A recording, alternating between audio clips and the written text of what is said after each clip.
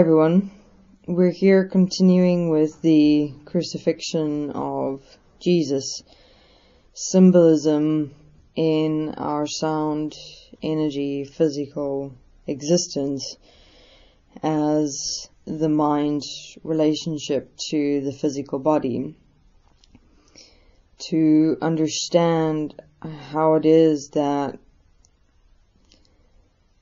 what it is that exists within our external existence as creations of ourselves reflect directly who we are and what and how we live within our mind-physical relationship, which will become clear and specific as we continue walking this relationship between Jesus' crucifixion on the cross and our beingness mind-physical relationship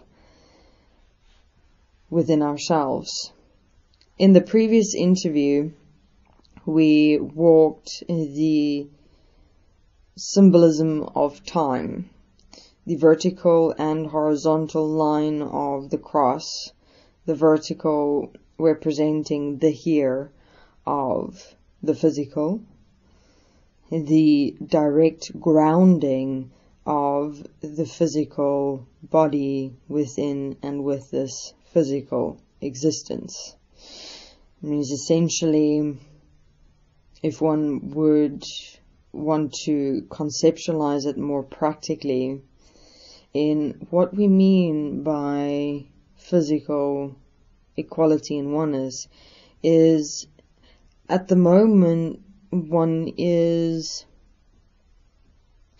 has a relationship with one's own physical body within one's mind, where one have a separate physical relationship to one's physical body from the perspective that in one's mind you would have views, perceptions, judgments, opinions, images, pictures, an array of relationship definitions to one's own physical body. Within that, to everything that is in fact simply physical, that separates self from realizing what physicality really in fact is, meaning simply having a relationship with one's physical body in realizing its bone, its flesh, its blood, its organs, it's a heartbeat, it breathes, it functions, I live. And that is it.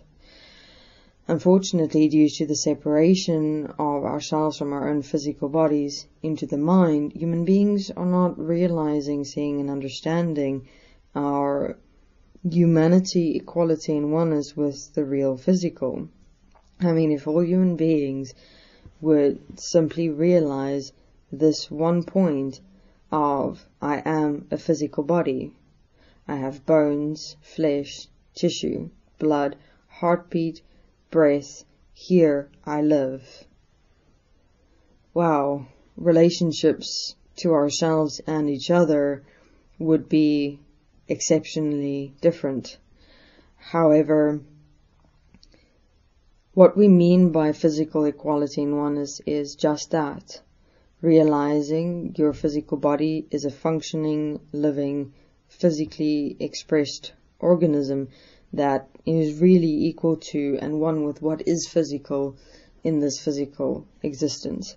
If you look at the physical processes of animals, of plants, of nature, the earth, the atmosphere, everything physical has got such processes that is manifesting it into an existent living expression.